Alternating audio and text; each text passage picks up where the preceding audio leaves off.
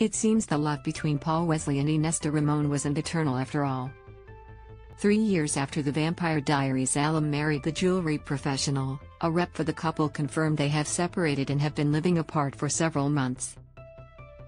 The decision to separate is mutual and occurred 5 months ago, the rep told E! News on Sept. 18.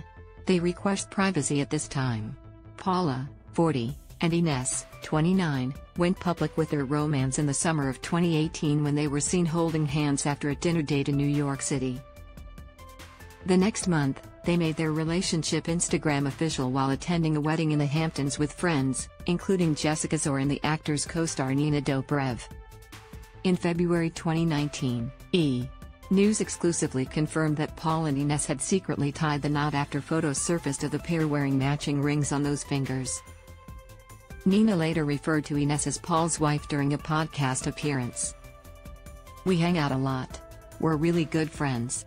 I love his wife," she said of the actor in June 2019. "It's so funny how time changes everything because I never thought he would be one of my best friends. We hang out a lot.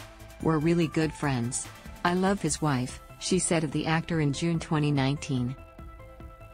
"It's so funny how time changes everything because I never thought he would be one of my best friends." Just last year, the Star Trek, Strange New World star and Ines joined Nina and her boyfriend Shaun White on ski and snowboarding trip in Jackson Hole, Wyoming. The actress shared pics of the four of them in their snow gear and goggles with the caption, "Sometimes you gotta double up," alongside a mask emoji.